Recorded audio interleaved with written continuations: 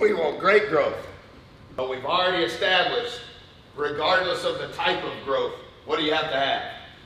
Spirit. Spirit.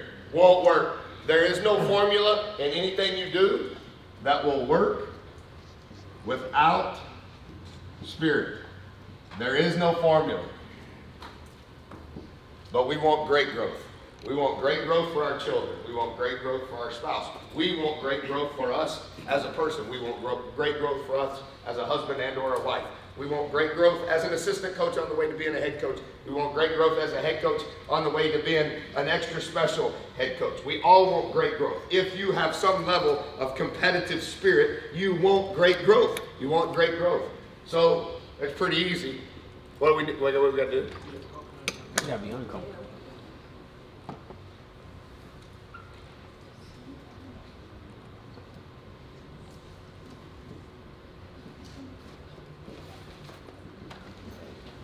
I said it. It was the cheat code. Confrontation of the truth is what? Confrontation is about the truth. Confrontation is about the truth. But what about confrontation? It doesn't have to be negative. No, we love confrontation. Not because of our ego. We love confrontation. Confrontation is about the truth. And with confrontation, we learn to be comfortable being uncomfortable. Because there's confrontation at all times, but confrontation is all about the red pill. And we're all taking the red pill. The red pill is the truth, nothing more. So in order to have great growth, you have to learn to be comfortable being uncomfortable while not allowing your spirit to be changed. We can never lose sight that the spirit is the only way we can have steady growth or great growth. If you lose your spirit, if you become an addict and you lose your spirit, if you're not feeding yourself the right nutrition, you're going to lose your spirit. You're going to become malnutrition.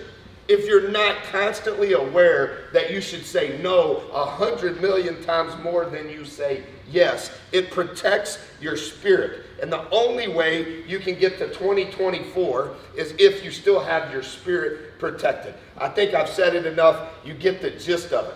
But if you're protecting your spirit, everyone within their program, relative to your genetics, relative to your buckets, there has to be confrontation, and it's not a negative, it's a positive, because the confrontation is about the truth, nothing more. And if everything that we're doing within the program is based on the red pill, then everybody knows it's the truth. When I say we didn't touch the red line, didn't touch the line, have to start again, man.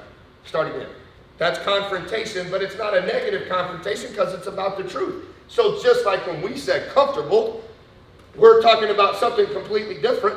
When Coach said spirit definition, to her, her spirit may be different than your spirit. It doesn't mean that your life is not more important than her life or vice versa, and I'm not trying to be political and or spiritual, but what I am saying though, it is spiritual related. So whatever your definition of it would be, it is going to have to be internal. It's my why, it's internal. I'm trying to discern, can I control it? Can I not control it? It is my passion. Yeah, but confrontation is about the truth. And so then, I'm okay being uncomfortable.